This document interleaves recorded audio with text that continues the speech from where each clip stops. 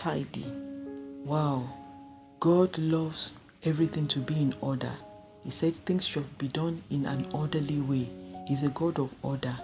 Order your life, tidy your life, declutter. Make things easy and simple for yourself. Just invite the presence of the Spirit by walking and doing things in that spirit of perfection. Emulate Christ. Do things beautifully. Do it to glorify God. Tidy up your surroundings. Make it neat, make it decent. Attract someone, even the Holy Spirit, to your environment.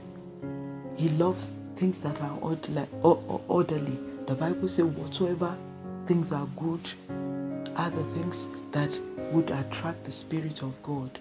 Tidy up. Square your shoulders. Don't fall low. Don't cave in. Tidy up yourself like the one that Christ died for. You are worth God's best. So reflect it. Tidy up. Look good. Smile again. God loves you. Bye.